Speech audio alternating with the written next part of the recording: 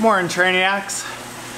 I am finishing a 4-hour Zwift ride. That's not a flex, like, it's real. And my brain is officially mush.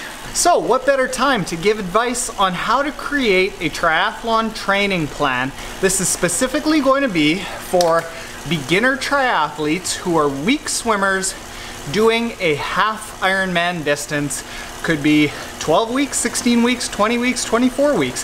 However much time you've got, we're going to address it. We are going to address the 3 biggest things that you've got to get right to be prepared for your race. Those 3 things being getting your training schedule right, making sure that the swim is not intimidating for you and does not ruin the rest of your race, and that you know what gear to buy without breaking the bank. I got 5 more minutes left. I'll come back to you after this when my brain is situated.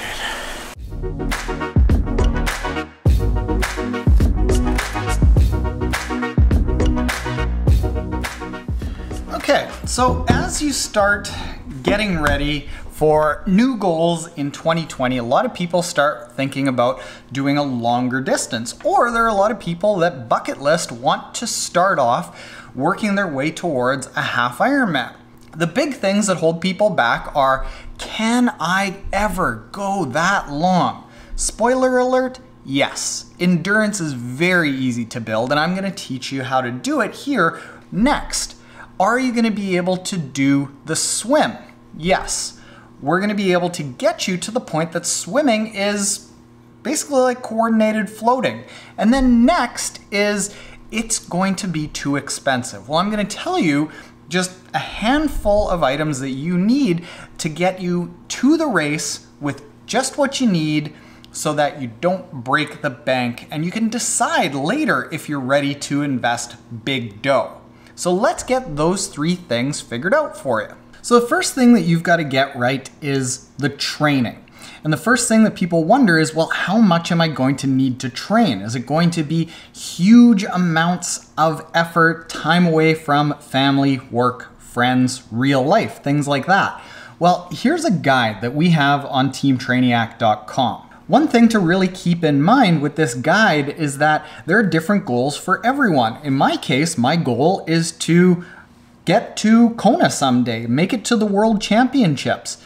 But in some cases, people's goals might be just to finish. So what we've created here on teamtrainiac.com is how many workouts you need to do approximately based on your specific goals. So let's look here at, for a 70.3, doing just 4 to 7 workouts a week, finishing becomes questionable. If you're really fit coming into it, you have a sports background, sure, you can probably finish. Most people are in the finish feeling strong. You just don't want to have a bad experience. You want to be confident walking up to the start line of the race that you've done what you need to do and you're confident in how the day is going to unfold. So for that, you need to do around 8 to 10 workouts that are properly designed. Now, how do you design those workouts? What are those workouts? That's where we have here, again, on teamtrainiac.com, all of this is prompted when people create their settings on their account, is if you're a swim-focused athlete and you want to get that 8 to 10 workouts in, let's just say you are in the 9 workouts category, you want to make sure that you get the right types of workouts in and that the workouts are on the right days, because if you design the week incorrectly, you might be leading yourself to injury, you might be under-preparing yourself, you might be overtraining yourself. You also might not be focusing on the right things. So for an athlete who wants to focus on improving their swim, what a week should look like is Monday, an easy recovery swim. Tuesday, an intense bike. Wednesday, this is the main run. This is a run that builds up in duration longer and longer, and I'll explain how. Thursday, a recovery bike and a strength day. Friday, a technique swim, kind of an easier swim. Saturday, main bike. This is the big bike that builds up longer and longer, followed by a brick run, and then Sunday is the main swim. We want to make sure that you're swimming enough to succeed in the swim. If you start off with a bad swim, you aren't going to do well. And 3 swims per week is kind of the starting point of starting to make progress in swimming. We also want to space those swims out. So that's why we have them Sunday, Friday, and Monday. Spaces them out a little bit. And it also allows us here to have a recovery swim after a bigger weekend where you're going to be a little bit beat up from that big bike and the main brick run. So then we give you a day here on Monday to recover.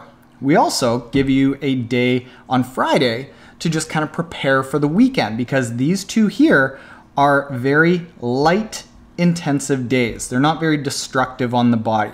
Finally, how long does all this need to be?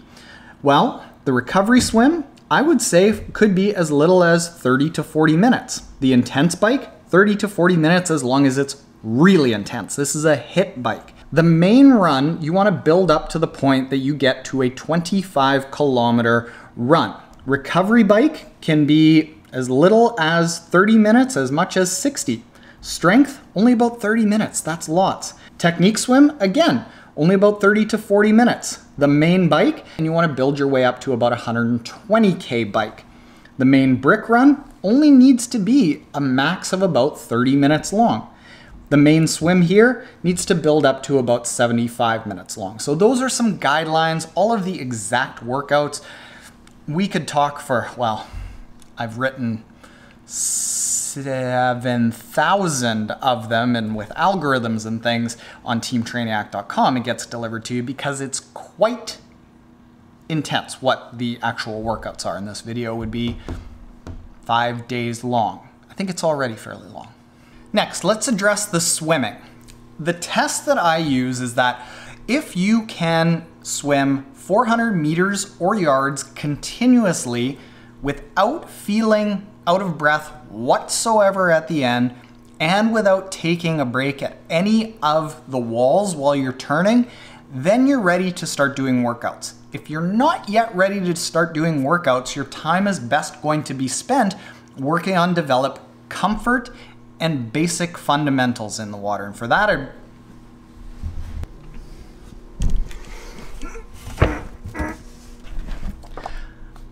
I'd recommend a phenomenal book written by a really good looking triathlete called Triathlon Swimming Foundations. You can get the paperback book at any Amazon all around the world. You can get an ebook and the audiobook at triathlonswimmingfoundations.com. It'll straighten out all your swim problems. Just take a look at the reviews, it works.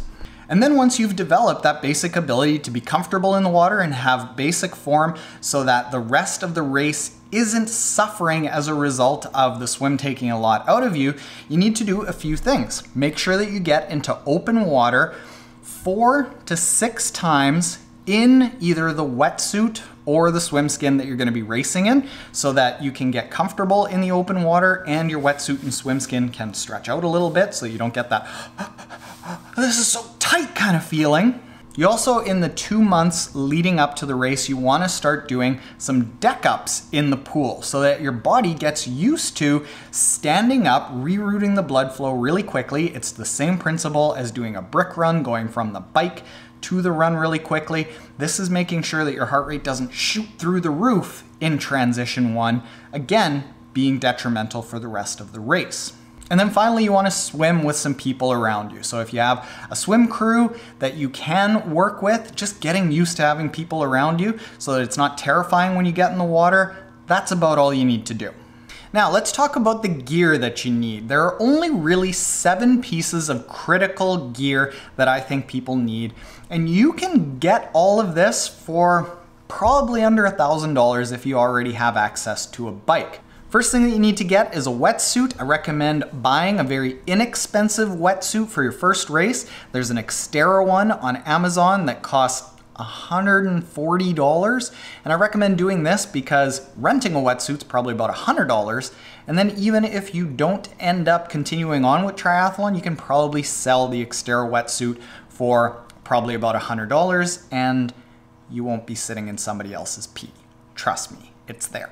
Next, I recommend that you buy a pair of very basic mirrored goggles, and you can buy these for about $15. The reason I recommend mirrored goggles with basic kind of profile, not these big things, is because you can wear them very easily in the pool, and that mirrored finish is going to help you with reducing the glare on the water when you get into open water. So you can use it in open water, you can use it in the pool.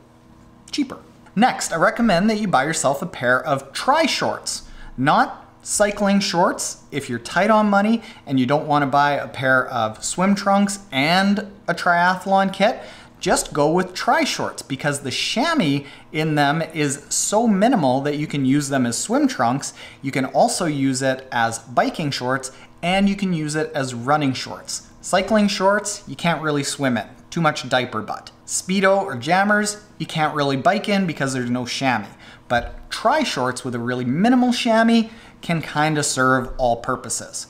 The reverse goes for a cycling top. I'd recommend getting a cycling top instead of a tri-top. And why I recommend this is because you can cycle in a cycling top and you can race in a triathlon in a cycling top that's fitted tightly to you.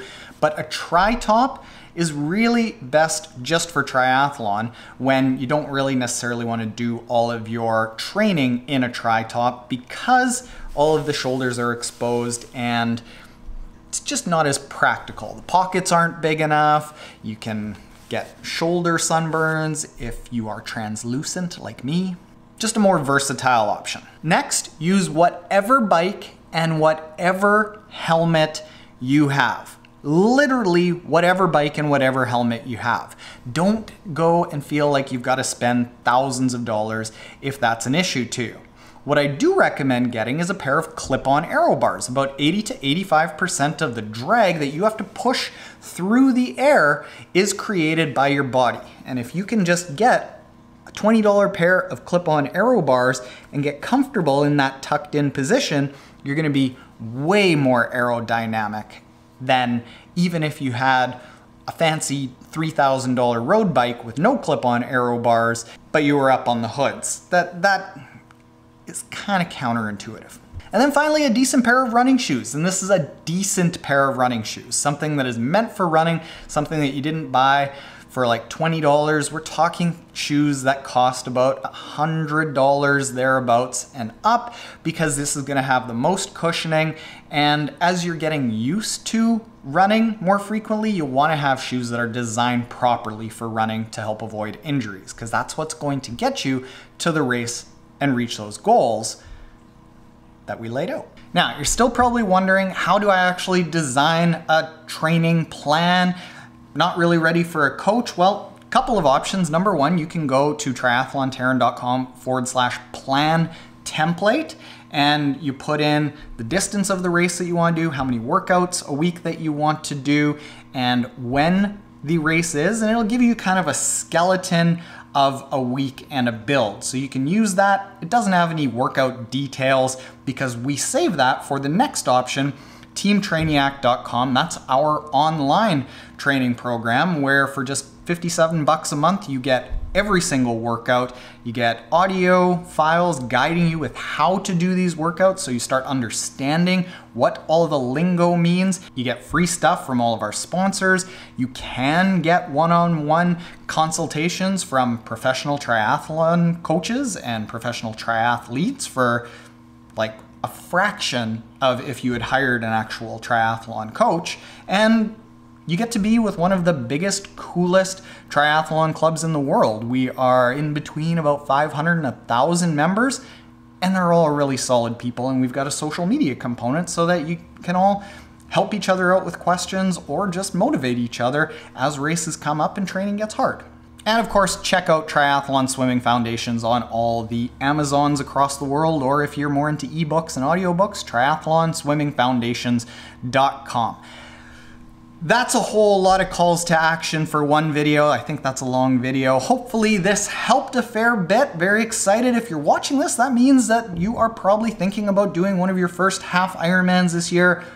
I think it's fantastic distance, just long enough to be really challenging, but just short enough to be really practical for real life. So good on you. Keep me posted on how it goes later, Trainiacs.